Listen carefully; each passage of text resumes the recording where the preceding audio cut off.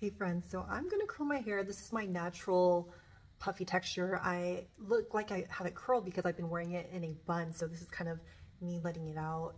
It's just very fluffy and coarse. And so we're gonna curl my hair. I'm gonna use my hot tools. This is 1.25 inches and it's heated up. But before I do that, I'm actually gonna use the Living Proof.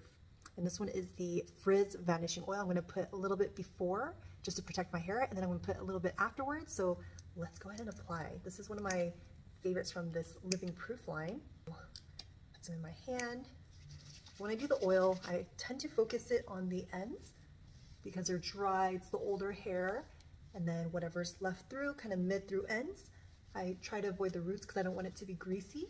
But even already just now, I feel like it's tamed it a little bit without even doing much, just running my hands through. And so we're gonna curl my hair. I'm gonna go ahead and do this and I'll show you guys the final results. So already with this amazing oil from Living Proof, you have to try it out if you need a little bit of frizz control.